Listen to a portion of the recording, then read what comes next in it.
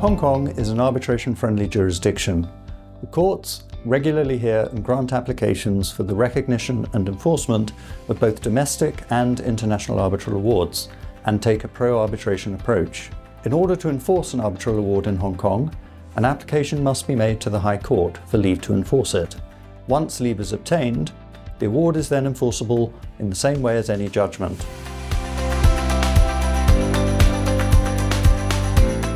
Hong Kong is party to 3 main conventions and agreements for the enforcement of arbitral awards, including an arrangement between Hong Kong and mainland China for the recognition and enforcement of arbitral awards, which is applicable for awards made in mainland China, an arrangement between Hong Kong and Macau, which is applicable for awards made in Macau, and the United Nations Convention on the Recognition and Enforcement of Foreign Arbitral Awards, commonly referred to as the New York Convention, which is applicable for awards made in New York Convention countries, which include nearly all United Nations member states.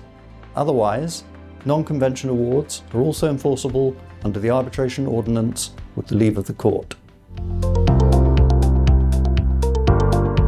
The procedure for applying for leave to enforce an arbitral award is broadly similar, whatever the category of award.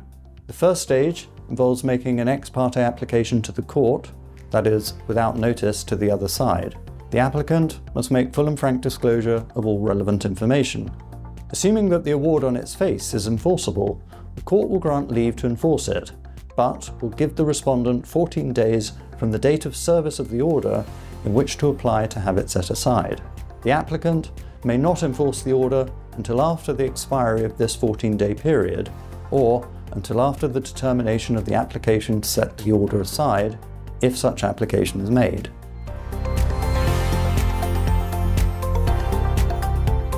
The grounds on which leave to enforce arbitral awards may be refused are set out in the Arbitration Ordinance, which is modelled on the United Nations Commission on International Trade Law Model Law, or the UNCITRAL Model Law, and which mirror the approach set out in the New York Convention. The grounds for refusal of enforcement are almost identical for all types of award.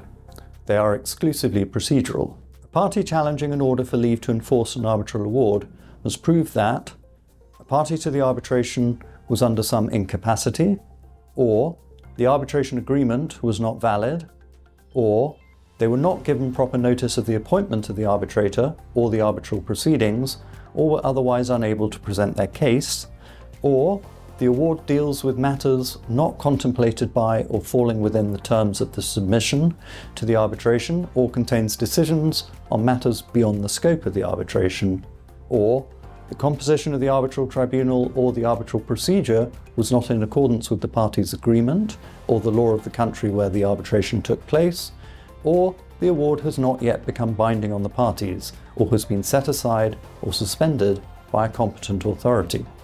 The court may also refuse to enforce an award if made in respect of matters not capable of settlement by arbitration under Hong Kong law, or where it would be contrary to public policy to do so. For New York Convention awards, mainland awards, and Macau awards, the reasons are exhaustive. The court cannot refuse to enforce these awards for any other reasons. In other cases, the court also has a discretion to refuse enforcement for any other reason where it considers it just to do so in the circumstances.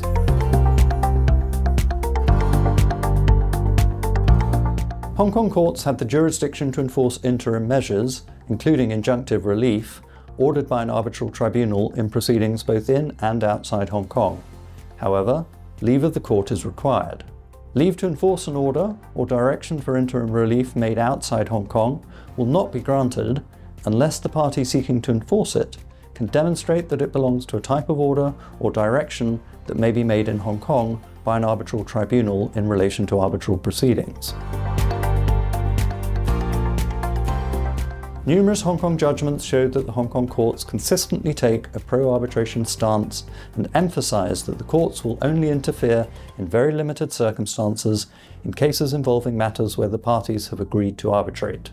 This pro-arbitration approach underpins Hong Kong's position as a popular and arbitration-friendly jurisdiction and gives confidence to companies and individuals seeking to resolve their disputes by way of arbitration that arbitral awards made in their favour can easily be enforced in Hong Kong.